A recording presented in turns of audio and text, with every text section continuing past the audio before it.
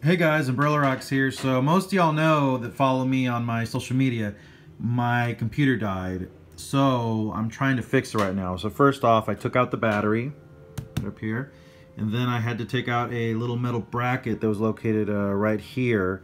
It's right there. And then I removed this top faceplate, which is right here. I removed this whole faceplate.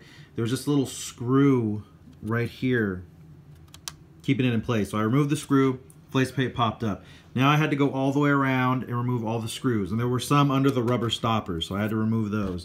There's also 3 hidden underneath the tray here. See, there's one, and there's one underneath this wire here. So I had to remove those as well.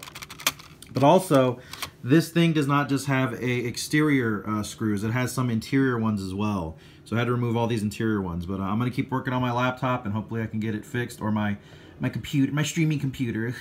So I'll keep y'all updated. See y'all later. Bye-bye.